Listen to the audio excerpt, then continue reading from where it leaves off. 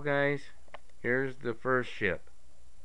I don't know how clear this is going to be because this is a pretty lousy camera. But as you can see, I got the masts in. That's one of the main masts.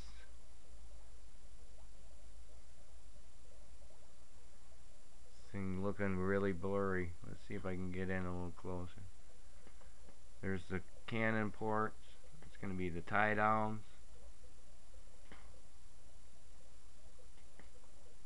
There's the bow. But I took the hint on that plaster for the hull and tried it. It did work a lot better.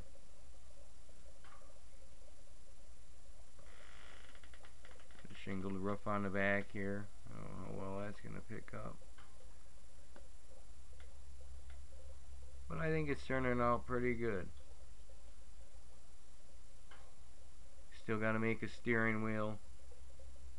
It's just a temporary thing. Paint that great. But it's turning out pretty good. This one here is my second ship. It's a lot darker. I'm going to paint it black.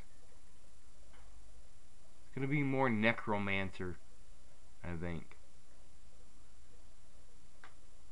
As you can see, I got railings in. The stairways are in. Still got to build the masts on this one and finish the rear shingles on the rear cabin, but then I'll get this one rigged up. I think they're looking pretty good, I think. Up here, let's see if I can get it. Yep. Up here I'm thinking of starting another series, but more on the World War II theme. Gotta cut the bow out of this. Made superstructures out of foam core. Gonna make 2-3 of these and then some destroyers. These here are a battleship. I got some foam cut for destroyers. Well, we'll see how that turns out, but I'm going to wait till after I'm done with these two ships. Still got to mount these on bases, put in water effects, get the rigging and masts built for that one, a few trim pieces.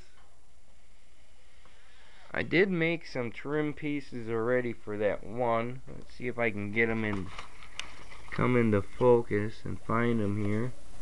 Okay, here's one. This is, I'm thinking, is a bow. It's a dragon's skull. Don't know how well you guys can see that. Looks pretty cool. Then there's a skull. There he is.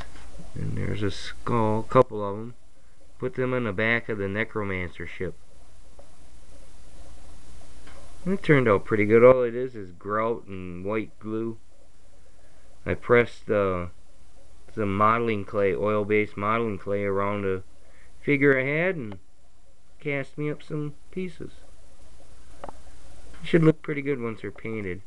I did have a test piece here. Here it is. That I did paint brown. Let's see if we can catch him. There you go. Might see a little more detail in that. Seems like the closer you get, the better the clearer this thing sets. Maybe a side view. Let's see.